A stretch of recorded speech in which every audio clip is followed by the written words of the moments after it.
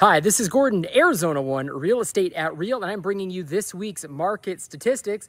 This week, interest rates came down a little, which is great news. But if you're one of those crystal ball people, I actually like dealing with statistics, looking at projections. Rates should be coming down, but not as much as most people think.